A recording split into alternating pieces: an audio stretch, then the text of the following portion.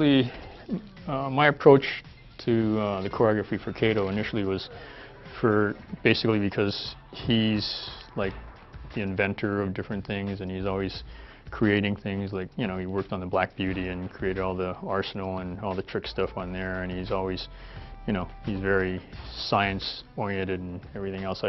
My approach initially was to think that, you know, since he understands all this and base his fighting more on like physics and understanding body mechanics and understanding balance very specifically, so a lot of his movements would be very short and to the point, and yet, you know, and effortless in some ways. So he would come up to a guy and know how to move his shoulder a certain way, and then all of a sudden the guy would lose his balance because he understands all the different angles of movement and balance. Anybody who's got is worth anything as far as martial arts knows that anything around can be used as a weapon. So he'll take a weapon away from somebody, and why throw it away? He might as well use it on the person. And you'll see a little bit of stuff that he does also with the fight with Britt and stuff. It's more of less serious type of fight, but you know, he still uses the environment around him to help sort of just keep Britt at bay a little bit rather than try and really hurt him.